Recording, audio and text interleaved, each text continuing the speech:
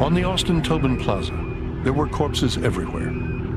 The mangled bodies of men and women who had already jumped or fallen from the upper floors of the building, and the charred remains of passengers from Flight 11, some still belted into their seats. Far above, meanwhile, in the upper reaches of the towers themselves, the gaping black holes where the planes had gone in marked a stark dividing line between life and death.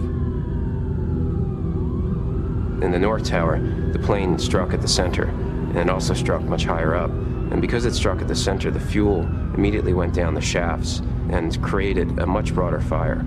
The flames were much more intense. The number of floors that were available to move up and down were many fewer.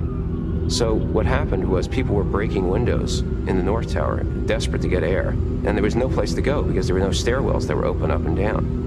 People were stacked 4 or 5 on top of each other at the broken windows, desperate to breathe.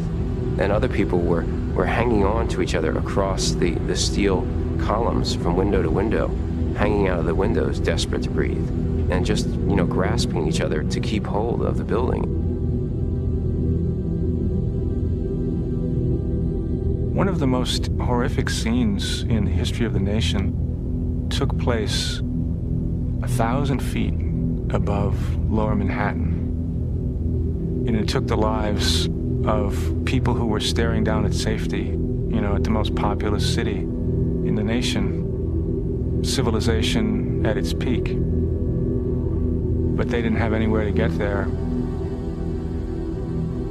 And there's really few words to describe how terrible that must have been.